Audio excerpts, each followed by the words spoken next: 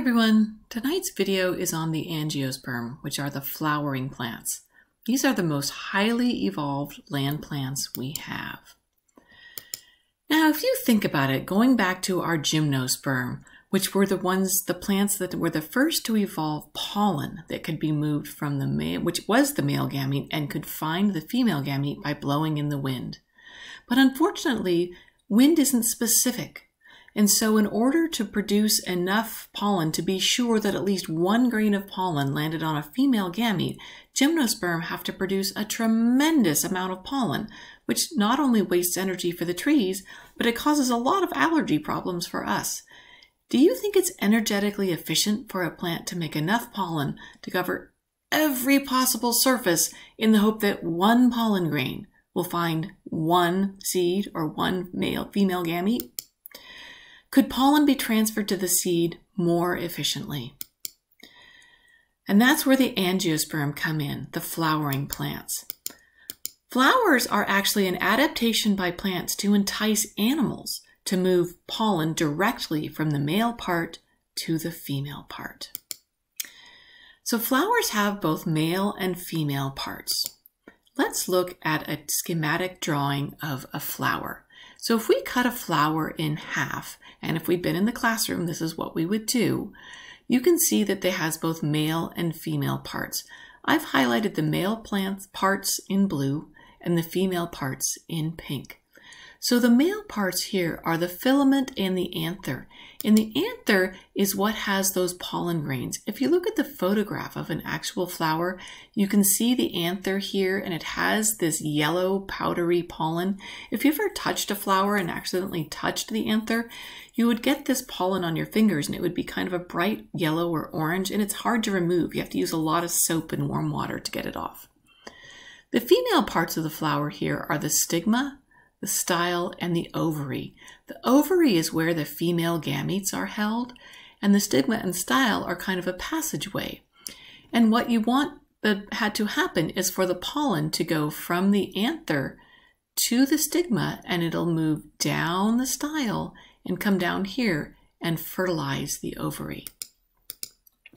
So to attract animals, what flowers have is, first of all, they're very brightly colored. Bright colors attract pollinators.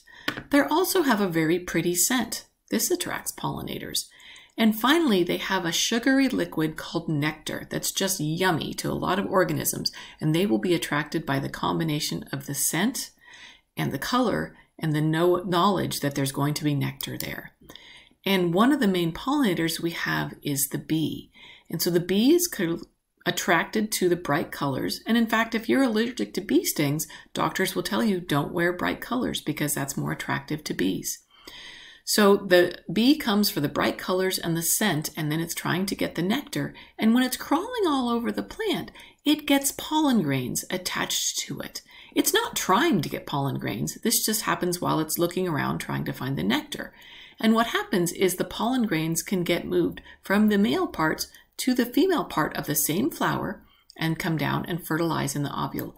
Or this bee could fly to another flower, and while it's crawling around trying to get more nectar, that pollen will go down to the tube of the style of this female part of a new plant, and then you can get a cross-fertilization.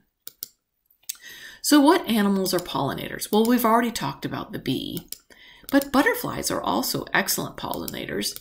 And bats are also known to pollinate a lot of plants. What's an advantage to using pollinators? Well, first of all, you get direct pollen transfer from the male to the female part of the flower. This is a huge energy saver for the plant. What's a disadvantage to this? Well, what if the pollinator population decreases? Anytime you're relying on another population or another species to do part of the process that's critical for your life, if something happens to that population, it affects your life cycle. And in fact, we're seeing this today. We have a huge decrease in the bumblebee population, and there's been some trouble getting some crops fertilized. So we depend on bees to fertilize or pollinate much of our agriculture in the United States. So a drop in the bumblebee population is a huge problem for our agriculture industry. Some angiosperm actually surround their seeds in a fruit, and these are called the fruiting plants. So not all angiosperm produce fruits, but some of them do. What's the function of a fruit? Well, let's look at a peach, for example. The fruit entices an animal to eat the seed, and then the animal would eat not just the peach, but the seed, and the seed would go through the digestive tract and be released in poop, presumably far away from the original mother plant. So this is a dispersal mechanism. It gets the seed moved away from where it first fell to the ground. This serves two purposes. It can colonize more land this way. This way you're getting the dispersal of seeds far away so you can start another grove of peach trees. It also helps limit the competition for resources right near the mother plant. So the mother plant that originally made this peach with the seed needs light and it needs water, and it doesn't need competition from a seed growing into a new tree right next to it. This fruit has sugar that entices the animal to eat it. This is not the energy source for the seed. The seed, which is right here, is surrounded by a seed coat, and inside of that there is the endosperm, and that is the energy source for the growing plant until it reaches large enough to be above ground and perform photosynthesis. So the sugar in the fruit is what entices the animal to eat it. It's very important that you realize that this is not the energy source. So what's the relationship between a flower and a fruit? Well, I have two diagrams here for you. So first of all, here is a mature flower. And then this is a diagram of an apple.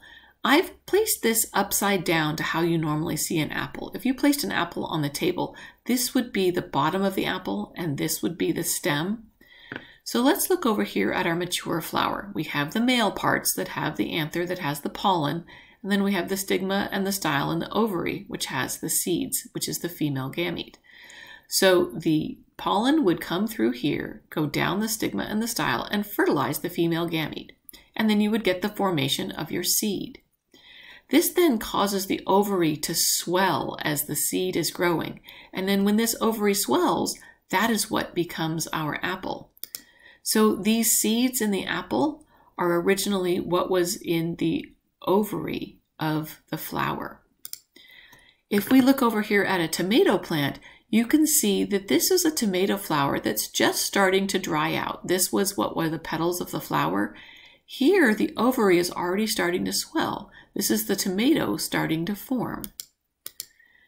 The fruit is forming from the ovary of that original flower. This part here on a further developed tomato, this really dried up a little bit, was the original flower on this tomato plant. These are pictures from my backyard where I have a lot of fruit trees. If you look at a grapefruit, here is the grapefruit flower, and there is the ovary just starting to swell to form the new grapefruit. And here's the stigma and the style from the original flower that the pollen came down to fertilize the female grapefruit. If you look at the pear, here you can see the dried remains of the original petals of the flower, and this is the swollen ovary. Look, it's already taking the shape of a pear. Here's one of my apple trees. Again, you can see the dried remains of the flower, the swelling ovary, and that's going to become the apple. Over here is a tangerine tree. You can still see the petals of the flower. This is again the stigma and the style. And then here's my lemon tree. You can again see the remains of the flower, and you can see the swollen ovary, and it's already yellow because it's a lemon tree. So that's all for tonight. Thank you very much.